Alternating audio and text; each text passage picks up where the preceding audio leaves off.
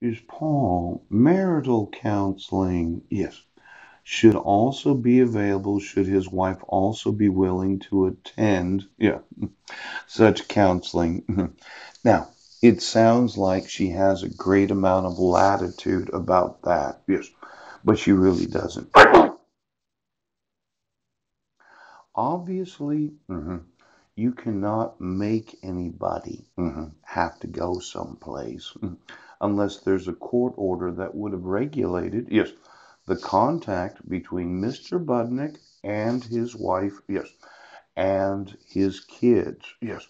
Now, I would have thought, poop, that the court would have ordered, yes, Mr. Budnick and Mrs. Budnick, yes, to have a sit down talk about what took place on Guam.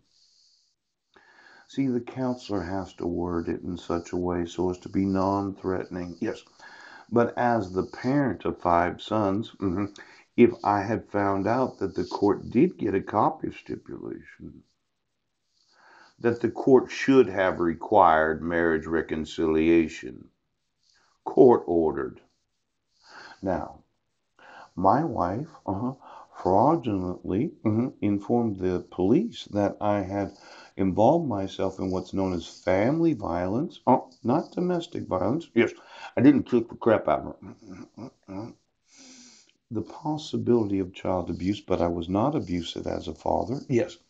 And this lie about assaulting her, yes, when going for a walk to the Kmart. Now, the counselor worded it, yes, yes, yes.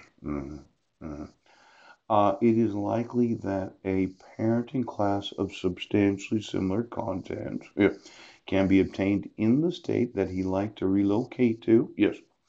Oh, well, there was a possibility that I didn't have to do parenting there. Yes. The judge did want me to do the parenting while on Guam. In fact, the judge would not agree to the unsupervised leaving of the island until I had completed the necessary parenting classes so as to prove to the court that I was quite serious about making sure of my parenting skills. Now, marital counseling, yes, should also be available should his wife also be willing to attend such counseling. Now, you'll notice in the stipulation and order that the state of Washington courts were to regulate, yes, the contact between Mr. Budnick, and his wife.